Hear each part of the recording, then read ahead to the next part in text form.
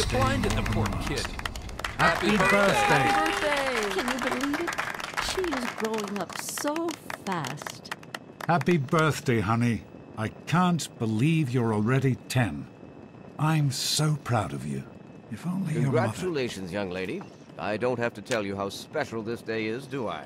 Down here in Vault 101, when you turn 10, well, you're ready to take on your first official Vault responsibilities. Cast your mind back to 2008. Fallout 3's launch is on the horizon, and excitement surrounding it is sky high. Not only is it the return of a beloved franchise that many feared would never return to the limelight after a 10-year hiatus, it's also coming back under a different developer, and in a form that's radically different from what the series has been known for to this point. And yet, coming off the back of instant classics like Morrowind and Oblivion, Bethesda Game Studios is inspiring a great deal of confidence in the direction it is taking with the series. In October of that year, Fallout 3 releases, and almost instantly, it cements a place for itself as one of the greatest games ever made, and that's a moniker that it still holds to this day, more than a decade and a half later. Criminy, more roaches! Filthy little monster! Get it off me! Right now, in 2024, interest in Fallout has flared up again for obvious reasons, even though it's been 6 years since the series' last game that came out, and nearly a decade since the last mainline single-player installment.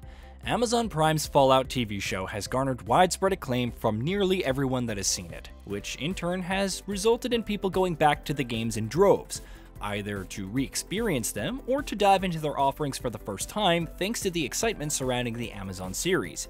And amidst these re-examinations of the Fallout games, it's hard not to be impressed by what an absolute juggernaut Fallout 3 was back when it first came out, and continues to be even now, even if several aspects of the experience, especially from a technical perspective, do show their age. There's obviously a lot to love in Fallout 3, but as is the case with the vast majority of Bethesda Game Studios RPGs, the star of the show here is probably the open world, which continues to be an impressive accomplishment even now, at a time where open world games are a dime a dozen. Reactiveness, interactivity of systems, and emergent gameplay have been Bethesda's bread and butter for as long as anyone can remember, and there are few games under the studio's belt that embody these qualities as well as Fallout 3 does. Exploring the wasteland in Fallout 3 felt constantly rewarding, not only because of the many secrets, quests, and what have you it had tucked away for players to find in every corner, but also because simply messing about with its many systems and seeing how the game would react made the entire experience a wildly unpredictable one. Even now, it's hard to find open-world games that are as ridiculously immersive and as dangerously addictive as Fallout 3 was, and still is. Its post-nuclear apocalypse setting of the ruins of Washington, D.C., and its surrounding areas also did a lot of the heavy lifting in this area. Narratively, Fallout 3 borrowed a lot of elements from the games that preceded it, with familiar factions such as the Enclave and the Brotherhood of Steel having major roles to play in the story, but the Washington, D.C. setting painted all of those familiar elements in a new light.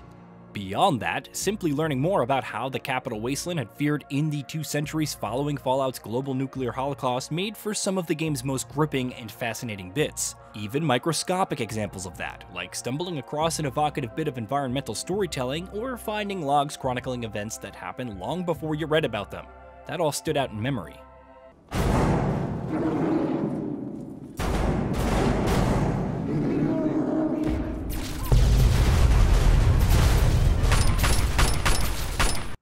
Obviously, as Fallout fans would tell you, none of this would have had the kind of impact it did if not for the series' trademark black humor. Post-apocalyptic settings are far from a rarity in entertainment media, but Fallout always managed to stand out in the crowd thanks to its bizarre elements, its excessive goofiness, its in-your-face satire, all providing excellent contrast to the series' starkly depressing setting.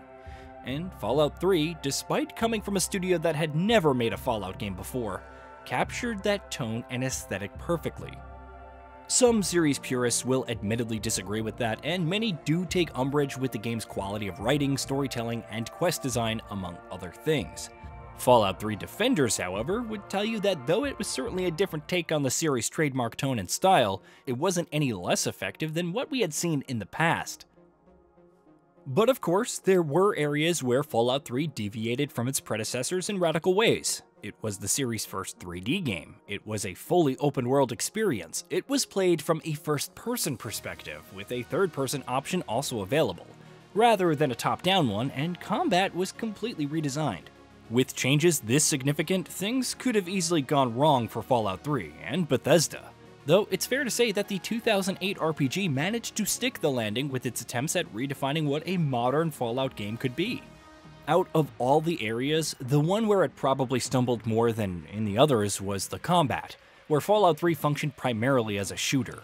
Its real-time combat mechanics were admittedly rough, which is probably a generous way to describe them, and it's easy to see why there was not an insignificant contingent of people that weren't too crazy about how drastically the game shook up the series' formula in this area. But even with its combat, Fallout 3 did some incredible things, VATS being chief among them. Now a staple of the franchise, back in 2008, VATS was nothing short of a stroke of absolute genius, with Bethesda managing to find an excellent way to blend real-time combat with the series' turn-based roots. With a massive open-world setting that was begging to be thoroughly explored, all of it drenched in atmosphere to completely immerse you in its apocalyptic fiction, Fallout 3 was, and there's not a hint of hyperbole here, an absolute revelation when it first launched.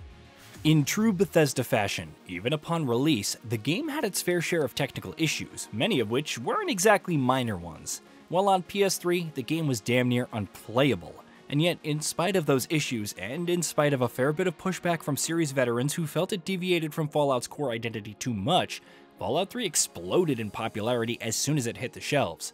It's been nearly 16 years since then, and several more Fallout titles have come out, but none of them have managed to replicate the nuclear impact with which Fallout 3 landed back in the day.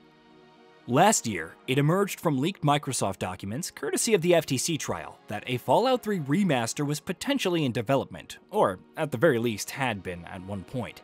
Whether or not that project is still alive and part of the company's plans remains to be seen, but given the popularity of the 2008 classic, the renewed interest in all things Fallout, how long it's been since the last Fallout game came out, and how long it's going to be before the next one arrives, we desperately hope that the remaster is indeed real. Going back to Fallout 3, even in its original form, is still an absolute treat, but going back to it with a remastered and enhanced version, well, that would be a dream come true. Hey, did you know that we at Gaming Vault upload new videos every day? Stick around, drop a like, subscribe, and hit that bell, and let us know what kind of content you'd like to see in the future with a comment below.